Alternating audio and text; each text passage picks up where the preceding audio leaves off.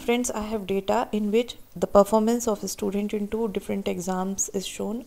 Now I have a column in which the performance of the student will be shown through arrows, and if it is a green arrow, that means the student has performed well in second exam, and if it is red, that means the student has not performed better in the second exam.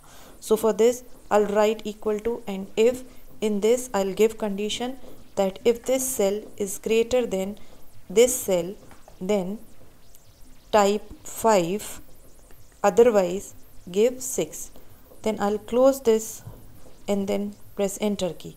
Now I will copy the formula in other cells. Now I will after selecting the data or the column, I'll go to font. I'll use Webdings. Okay, so the arrow will be shown. Now I'll press Ctrl+1.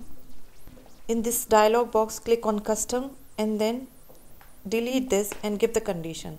Now give condition that green in case it is equal to 5, that means give color green if it is 5, semicolon, and then red in case it is equal to 6.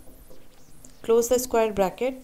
The condition is written in square bracket. Click on OK, and then if you can see, the student has performed better in this exam. That means the color of the arrow is green. Thank you so much for watching. Please subscribe the channel for more such videos.